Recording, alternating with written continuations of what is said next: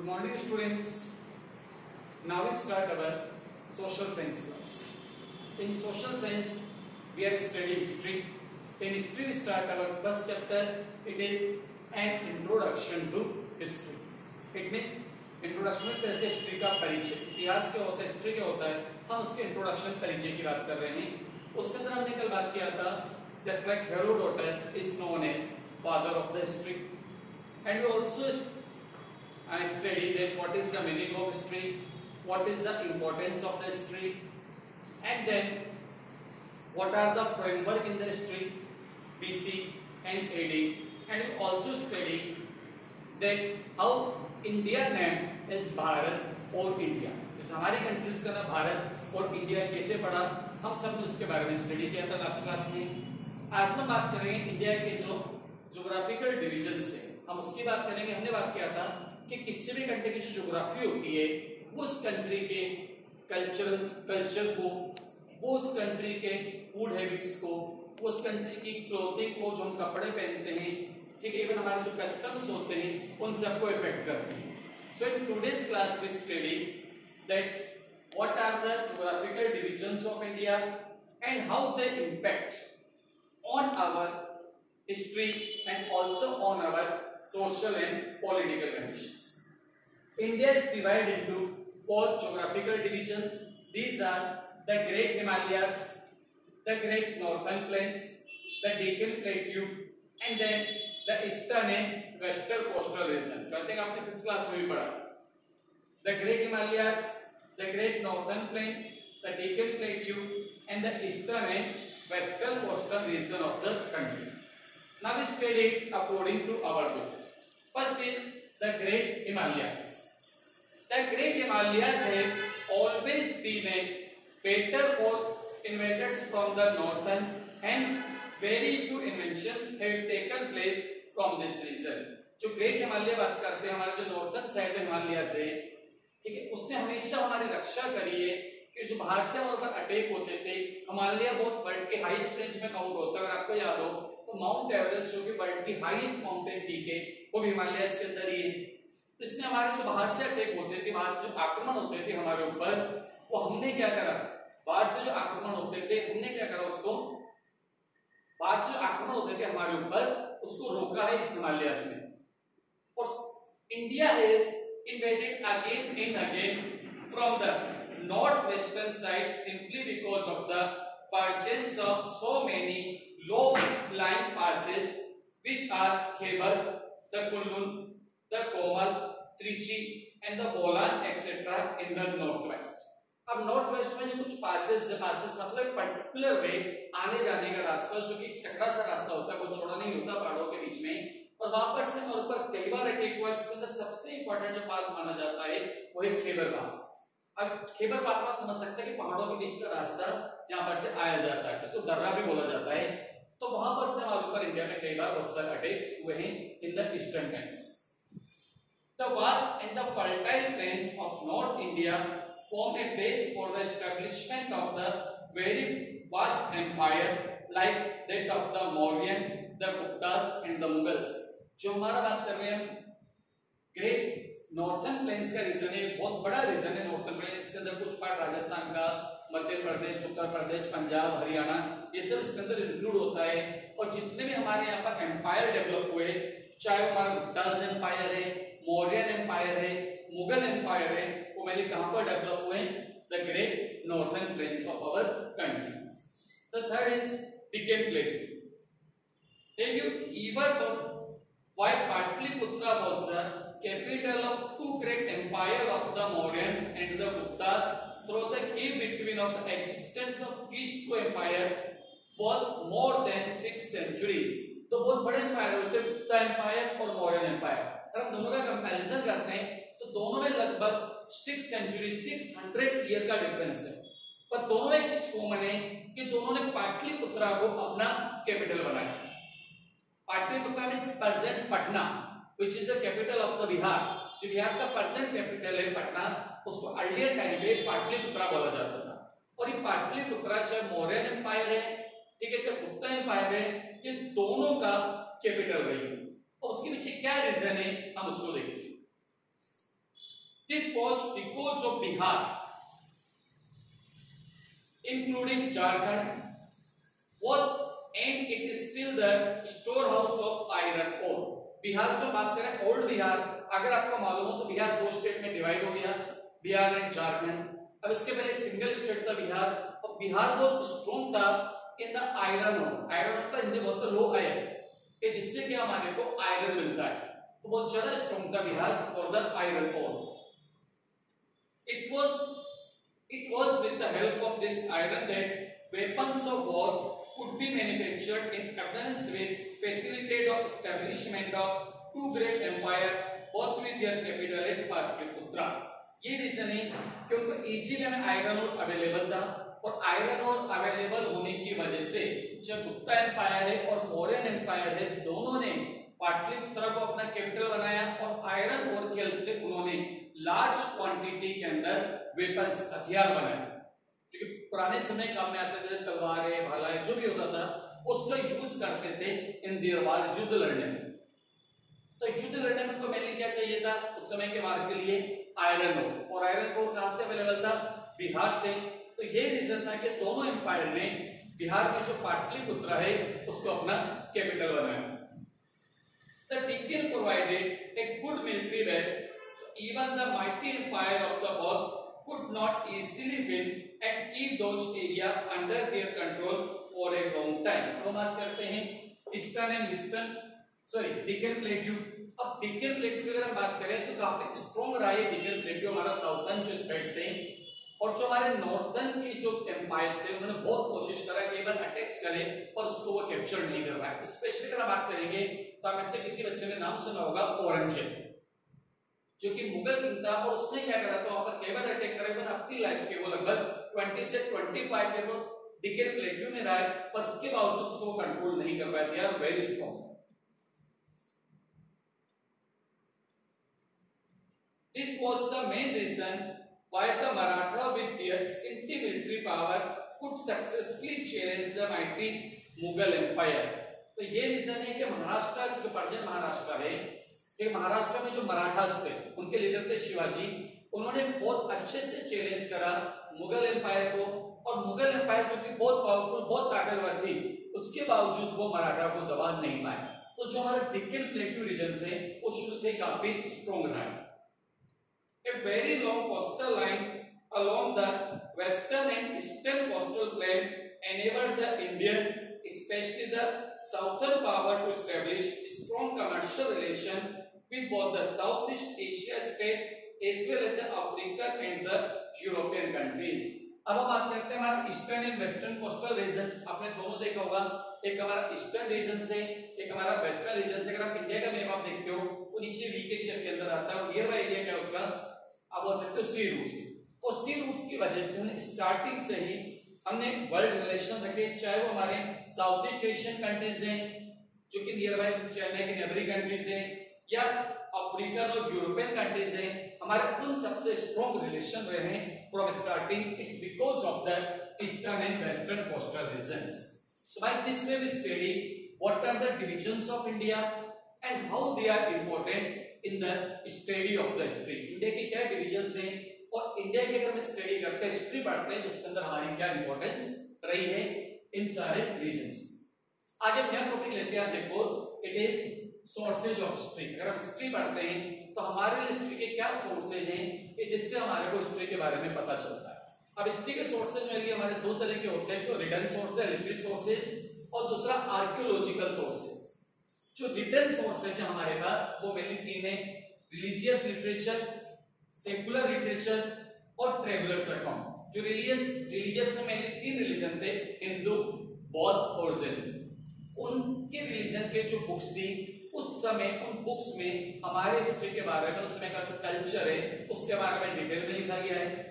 In the similar way secular religions के कुछ ऐसे लोग, सेकुलर लिटरेचर कुछ लोग ऐसे थे जिन्होंने उस समय के बारे में लिखा है और वो किसी भी रिलीजन से रिलेटेड नहीं थे। And third is travellers account. उस समय कुछ चाइनीज और इवन यूरोपियन ट्रेवलर्स इंडिया में आए, ठीक है, और उन्होंने क्या करा, आने के बाद यहाँ के कल्चर के बारे में देखा और उसके बारे में लिखा। तो लिटरेरी सोर्स हमारे पास मेनली तीन है, रिलीजियस लिटरेचर, सेकुलर लिटरेचर, और थर्ड इज ट्रेवलर्स अकाउंट। अब एक एक करके तीनों के बारे में बात करते हैं।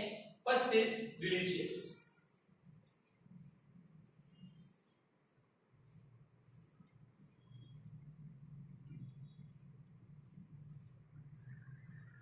First is literary sources.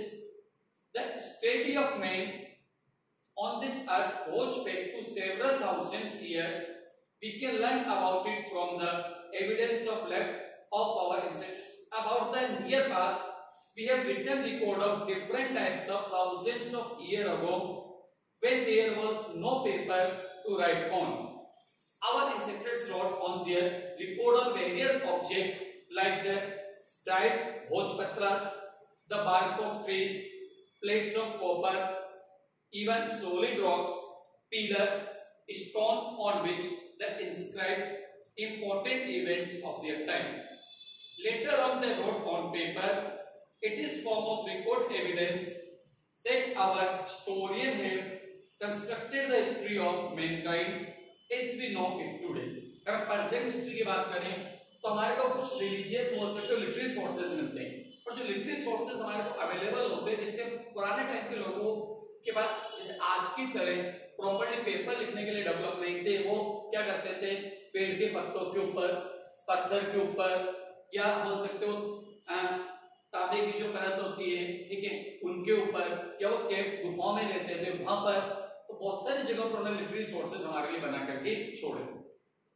The handwritten account of contemporary events that help us in knowing our past are called manuscripts.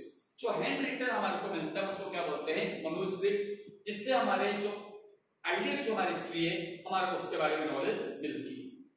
These manuscripts were prepared by the few learned men of their age in different language and script. उस समय के जो learned person थे, जो पढ़े लिखे समझदार लोग थे उस समय के, उन्होंने इस चीज को रिटर्न में हमारे लिए लिखा। Remember by script we mean the form of writing a particular language. Many of these manuscripts have been lost or destroyed through the past centuries, but still the historian has succeeded in constructing the wonderful story of man. कि हमारे पास attack हुए even जो हमारे बोल सकते हो आप middle east से जो हमारे पर अटैक करेंगे, तो उसमें जो इन्वेस्टर जो अटैक हमारे कंट्री के ऊपर कर रहे हैं, बहुत सारे तरीके जो हमारी बुक्स वगैरह थी उसको डिस्ट्रॉय कर दिया। पर उसके बावजूद भी आज जो हमारे पास बहुत सारा लिटरेरी सोर्सेज अवेलेबल है, इस लिटरेरी सोर्स की हेल्प से आप उस समय के टाइम पीरियड के बारे में बहुत सारी इंफॉर्मेशन, बहुत सारी नॉलेज हम ले सकते हैं। The literary sources have proved very useful for the study of history in their own way. The literary sources can be divided into religious, secular, and travelers accounts. First, we study about the religious sources. The religious books of the Hindus, it means Vedas, the Brahmanas, the Aranyas, Upanishad, Ramayana, Mahabharata, Puran, etc. All these are the Hindu religious sources for us. The Buddhist Tripitaks, Chakras, Antiphons, Mahavams, etc. were also those of Jain religion Angas, the purely religious through life of the social, religious, political and economic life of the ancient India.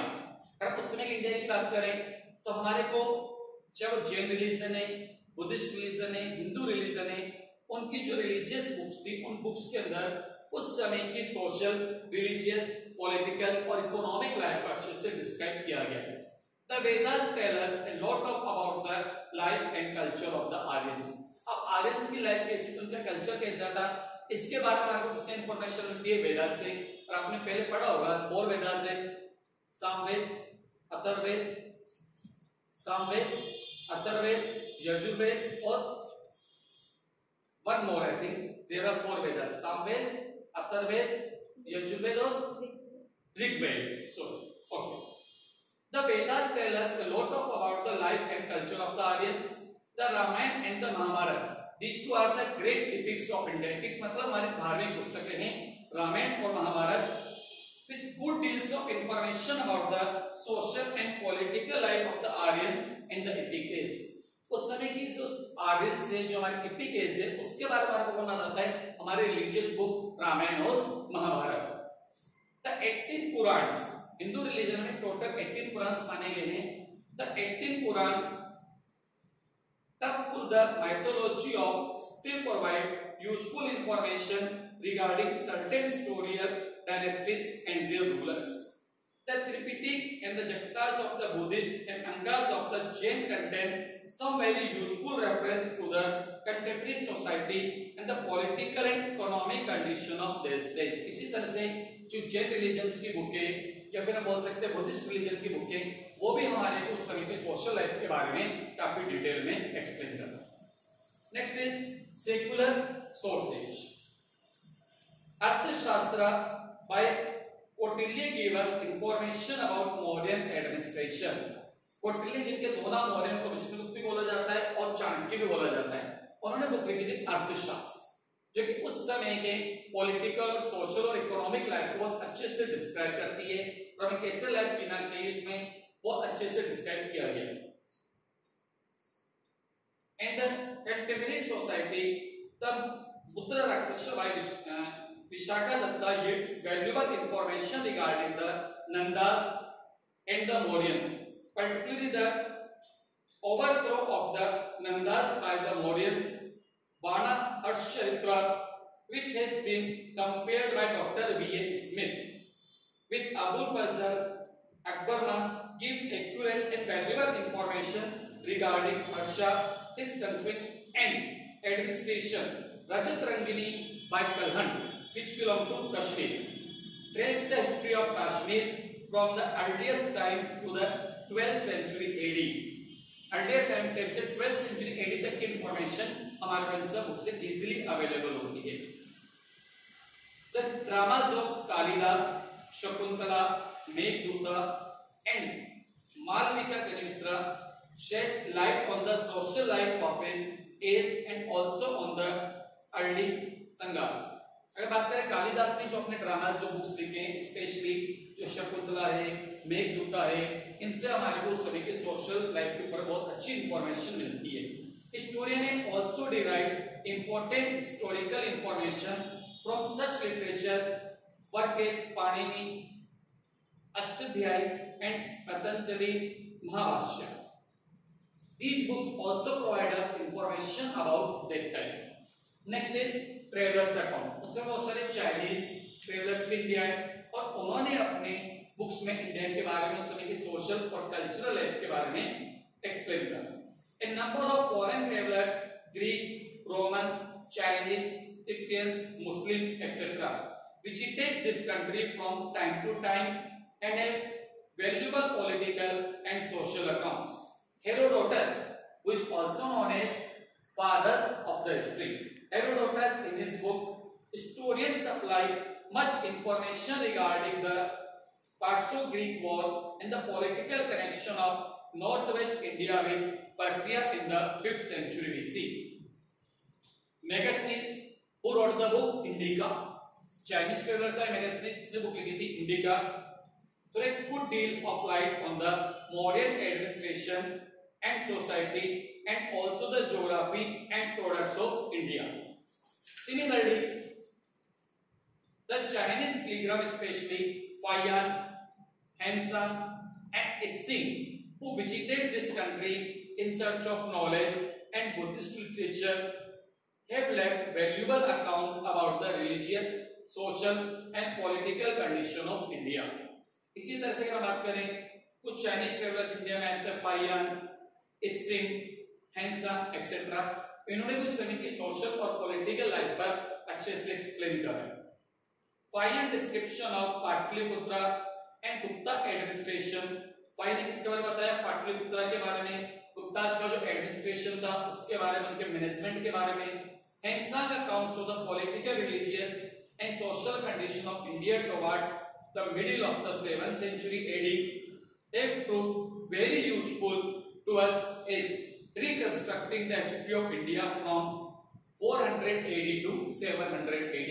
इन्होंने जो Dettol source हमारे लिए छोड़े, हम उससे 400 AD से 700 AD I know domino, it means after the birth of Jesus Christ, हम बोल सकते हैं 400 से 700 AD का जो टाइम पीरियड था उसकी बहुत यूजफुल इंफॉर्मेशन हमारे को कहां से मिलती है?